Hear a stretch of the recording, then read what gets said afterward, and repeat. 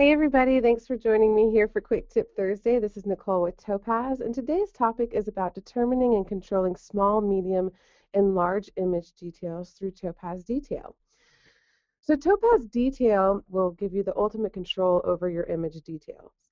It internally separates an image into several detail sizes, which are small, medium, and large. And two of the most common inquiries we get for Topaz Detail is how Detail determines the image detail size, and more importantly, how to identify it and control that detail size range within the program itself. So we're going to be looking at this image of this dewy flower here for this session. This is the original image, but I wanted to show you really quickly an enhancement of small details versus medium details versus large details.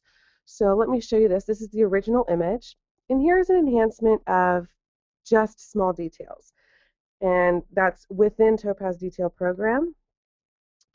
So I will go in there and kind of show you this here in just a second, but I just wanted you to see that on your screen first. Here's again the original image, and this is small details only.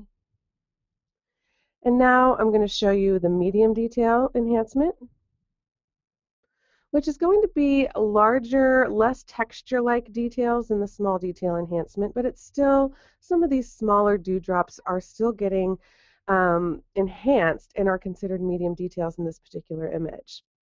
Lastly, I will show you the large detail enhancement. And these are pretty heavy enhancements just to show you the difference, but you can see within this large detail enhancement that it's much more about the structure of the overall image feature. So there's a lot of enhancement along the major edges of your larger image details.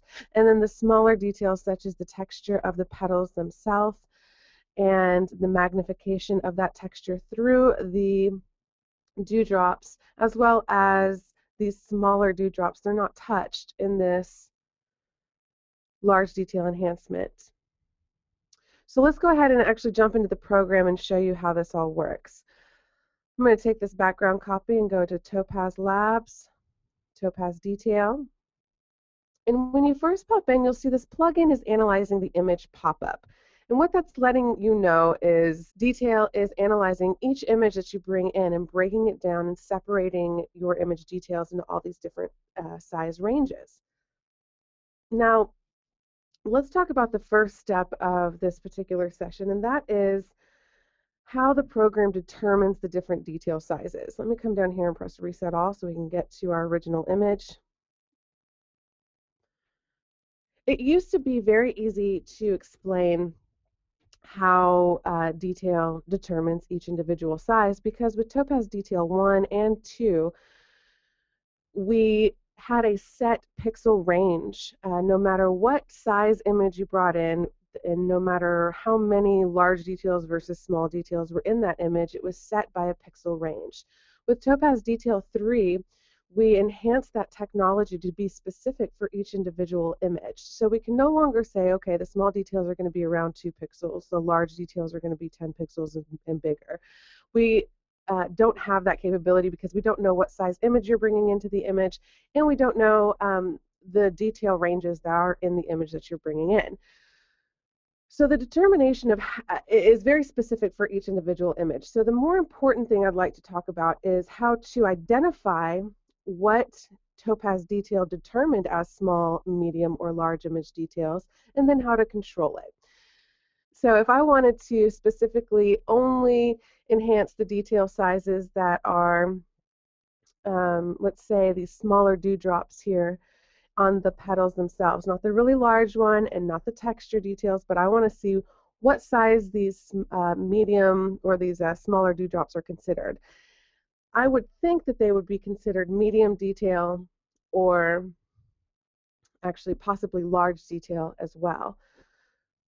But I don't know, because each time a new image is brought in, Detail determines that differently. So one trick that I've come up with is just by taking your small details all the way down, your medium details all the way down, and your large details all the way down to take out all of the details that are recognized by Topaz Detail. Once you do this, you'll see that you have a very soft image that has almost no detail in it. And so now I can increase either any of these ranges to identify which details in this particular image are considered small, medium, or large. So now I can take my medium details up, and as I take that up, I'll see what details are considered medium. And it looks like we have the edges of these larger dewdrops are considered medium, and those smaller dewdrops are considered medium as well. Not the internal texture of the dewdrops themselves, those haven't been enhanced. That's going to be our small detail, it looks like. But those edges of the dewdrops are considered medium. So I can kind of identify each size range of detail very quickly with this trick. So let me just show you in this particular image, our small details are going to be considered very texture-like. You'll see a lot of those veins within the petals themselves starting to really pop out, a lot of the texture within the actual larger dewdrops. But the larger edges of the dewdrops are not enhanced. It's just the very small detail. Let me show you that one more time. Here's before and after. With the medium, we have the medium-sized detail coming out, which is going to be, it's kind of difficult to tell you exactly what kind of detail to look for, but just look for the medium-sized features within your image, somewhere between the texture and the main structure of your detail. And then the large details are going to really work on the structure. So any areas where you see big shadows or big differences between larger objects. So here you'll really see the individual petal edges really start to stand out, as well as the dewdrops, those main edges and shadows really start to stand out. So that's how I identify how the program has separated my image detail. And by showing you this, you can see how you can individually control it as well. They're broken down into the small detail, medium detail, and large detail, but then you have a little bit more flexibility as well with these boost sliders that are connected to each one. So let's continue with this model of taking away all of the detail, and let me show you how this boost slider works as well to give you that extra boost of control. So let's say I have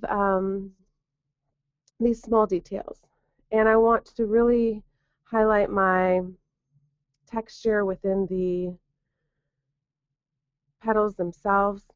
But as I increase my small details, you have to be careful with that small detail slider, because those small details, if you have any sort of grain or image noise that hasn't been taken care of prior to getting into detail, it will start to really boost up that texture of that grain or noise. So here in our background, you can see that those small details, small detail enhancement that I'm doing here, have really started to give me this graininess in the background. And those are the smallest image details, almost just individual pixels that are being enhanced. Well, you can control what size detail is considered small with the small detail boost. You can look at it this way. Let's say you have a range of 0 to 100%. 0 to 33% is going to be your small details. And by default, only, let's say, 10 to 25% of those small details on that range are actually showing. If you want to increase that to show all of the details, you can increase that range to show that full 0 to 33%, versus taking it and making that range smaller. Now you're not taking away the small detail enhancement, but you're taking away the range of detail that's considered small. So all of this texture-like background has now smoothed out as I take this small details boost to the left, because I've told the program the very, very smallest details in my image, I don't want you to enhance those because I'm taking this to the left. But you still see that there is a small detail enhancement, just no longer affecting the background, which I controlled with my boost. So you have a lot of control over these specific ranges and how to tell the program, I really want to affect this particular range of small detail versus leaving some of this other finer detail out. Same goes for the medium detail and the large detail. So let's just take a look at that. Let's say I want to increase my medium detail quite a bit. Even in these really smooth area backgrounds, you might see a little bit of a pattern start to show up if the program has detected that there's a little bit of uh, a pattern in there. It will start to boost that out. And so you can do the same thing. If you want to take those smaller, weaker details away, just take that to the left.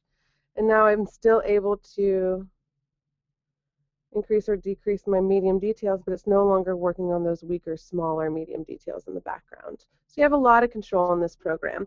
And combining all of these sliders together and really choosing can give you just a ton of different looks. We have a ton of different presets over here on the left-hand side for you to play with, but just to give you an idea, here's our creative detail collection. You can do, overall detail medium. This is an increase of all three of the sizes. Overall detail strong. It's a heavier increase of all the detail sizes, and if you recognize that there are certain areas or ranges of detail that you don't want to affect, take these detail boost sliders to the left. Now I've smoothed out that background, but I still have a nice enhancement on the petals themselves. So you can really control this and determine which details you want to enhance. So I hope that gives you a very quick idea of how Topaz Detail determines and how you're able to control and identify the different size details within the Topaz Detail program. Thanks again, and I hope you're able to join us for an upcoming session. Have a great day. Bye-bye.